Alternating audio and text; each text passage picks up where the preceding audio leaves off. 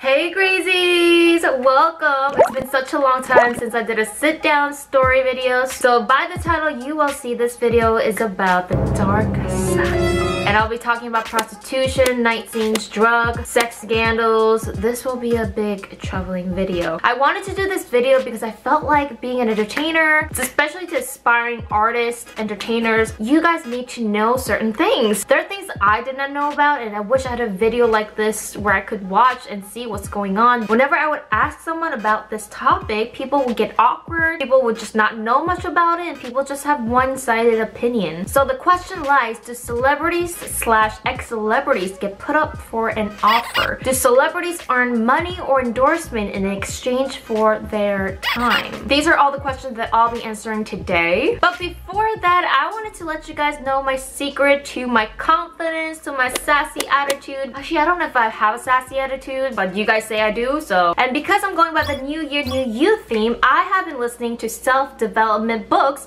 on Audible. In fact, Audible is a sponsor for this video today. Self-development books have made me bold, be confident, know what to do in certain situations, and really have been like a mentor for my life this year. My favorite self-development book that I'm reading right now is Not Nice by Dr. Aziz. This book has changed my life. It tells you how to be confident, how to say no to certain situations, how to be the boss of your own life. Audible is great because you can download it right to your phones when I'm traveling on the plane, train, car. All I do is pop my AirPods and listen and learn. Audible also has Audible Originals. Audible Originals are exclusive audio titles created by celebrated storytellers from worlds as diverse as theater, journalism, literature, and so much more. I personally love the Audible Originals fantasy section. You guys know how much I'm obsessed with fantasy. There's unmatched selection of audiobooks that you can listen to, and you guys get your first audiobook for free when you join Audible for 30 days. So go to audible.com/GrazyGrace or text Grazy Grace to 500. That's so cool. You can text my name and get Audible. Like, how cool is that? Now let's get to the dark side. So like I said, do celebrities get put up for an offer? Do celebrities in exchange for their time get endorsements or money? Is that typically bad? Should we really be looking down on these celebrities who do it? Have I been through it? I will be sharing my personal experiences with this, and to protect you guys and to change a little bit of opinion on this type of topic. So you guys know I like to get my facts straight from people who have gone through it. So I have my special interviewee today. Now he's not going to be in the video because this is a sensitive topic, exclusive, so I'll be talking on behalf of him. So my friend, I guess in Korean I will call him like a big oppa to me. He's a successful CEO, businessman in Korea. So having power and money, he has told me that he has gotten many offers from managements, and if he could pay a certain amount of money in exchange, they would give the celebrities time, whatever that means. One memorable time he remembers is that one management came up to him and asked him for $50,000 they would give him in exchange for this celebrity's time and have a dinner together. This celebrity, he did tell me the name. I'm not gonna say the name, but she's very famous. I haven't seen her recently on TV or anything like that. I'm not sure who has dinner for $50,000, but you guys know where this is going. So it got me questioning three things. One,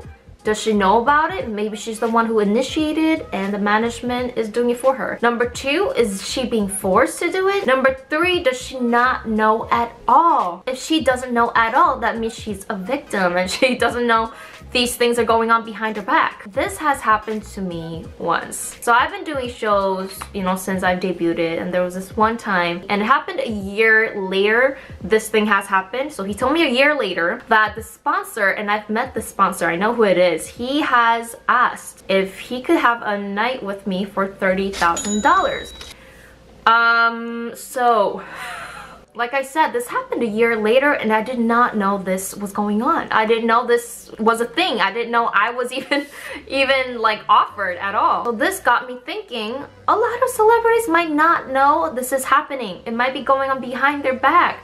I didn't even know this was happening. If I didn't even know, look at how many celebrities offers are out there. So if this rumor goes on, and let's say someone found out about me, what if someone calls me a whore? What if someone calls me a prostitute? Am I a victim? Should my reputation be ruined because of this? But I didn't know about it.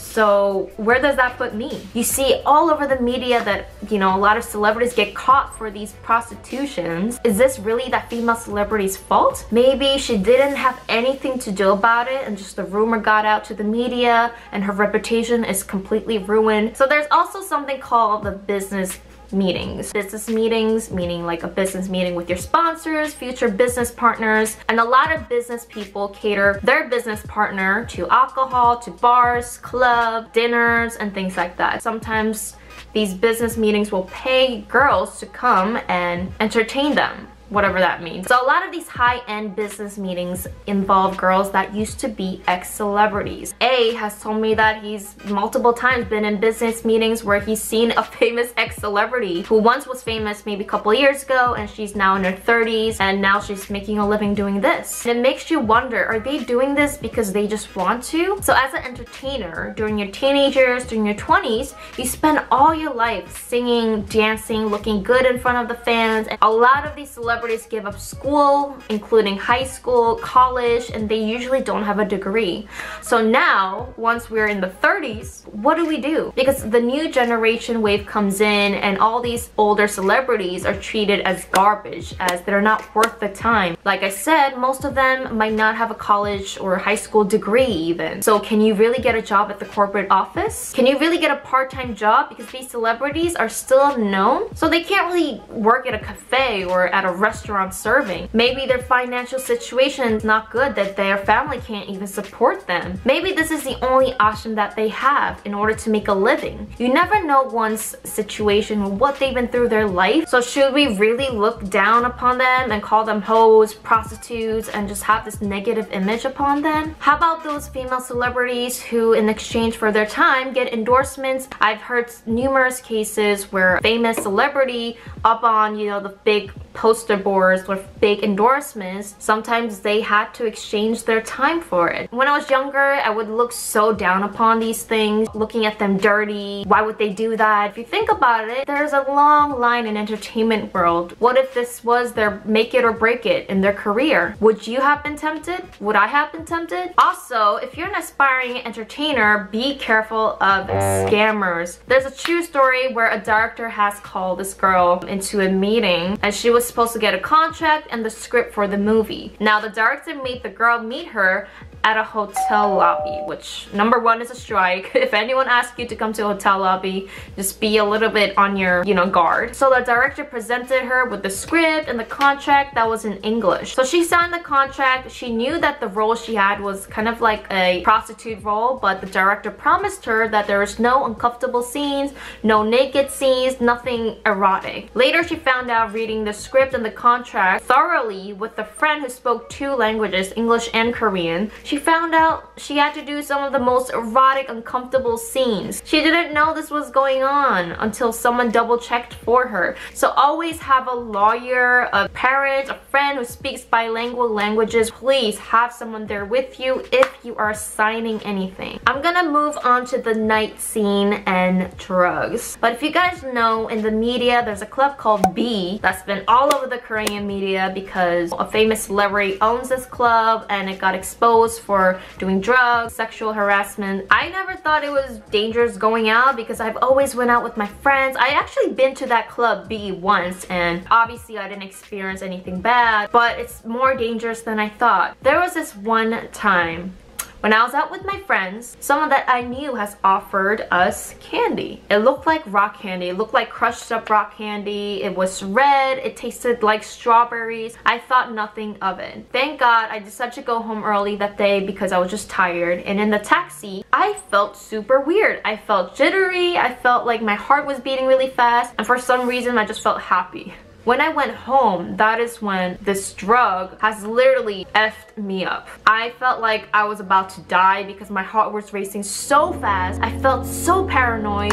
I felt like someone was watching me. Like my body was shaking like this for 4 or 5 hours and I had the phone in my hand about to call emergency. Thank God the next day it just wore off. Till this day I don't even know what drug that was. So it is so important not to take any candy from anyone, even someone that you know. I didn't know this was gonna happen to me, you know, so definitely be very careful when you're going out. Also, if you're thinking about getting a part-time job, please be careful. There was this one time when I was a trainee, I wanted to get a part-time job because I was so sick of eating convenient food all day, every day. And there was this one job where it was offering $100 a day for just like a couple hours of work. I was like, ooh, too good to be true, right? So I went to the interview. It was in a nice neighborhood, so I didn't think anything bad of it. In this building, there was no windows. And you know, usually in cafes and restaurants, you could see the door and what's inside the store. Apparently, this door was like wooden and I couldn't see anything through it until I opened the door. When I went in, the first red flag was the whole room was like red. It was red walls, it was red carpeting, but okay. Second weird thing was there were stalls, so you can't really see what the other tables are doing. I'm like, okay.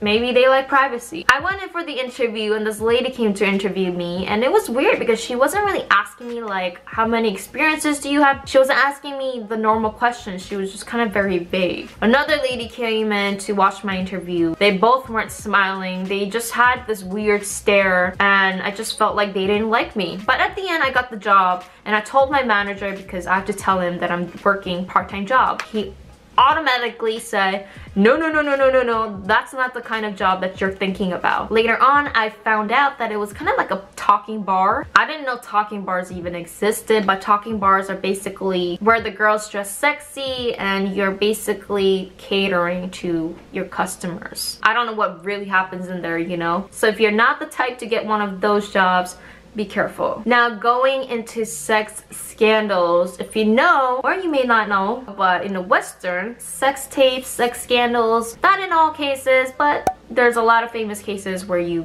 become famous. But usually in Korea, your reputation is over. The public opinion has changed. No broadcasting companies will hire you. Did you know that most of these celebrity sex tapes are released by ex-boyfriends? Yes, usually it's the ex-boyfriends that blackmail them. And it could be you, especially if you're an aspiring singer or entertainer. So I just want to say, be careful who you date. There were people that I've dated, I've seen people date where they just change 360 like this. And it's just mind-blowing how people could just blackmail you for money, for stay with me kind of threats. Recently, I think there was this announcer in Korea who got into the sex scandal and her reputation just went down the drain. It was just over. But it got me thinking, a lot of these girls are victims. A lot of these sex scandals weren't done by themselves. It was usually by petty ex-boyfriends that wanted to blackmail them. So I just want to say, let's not be too quick to judge or have a negative, dirty mind when it comes to these celebrities who's gone into these scandals. You know, because everyone has a story. They might be victims themselves. They might not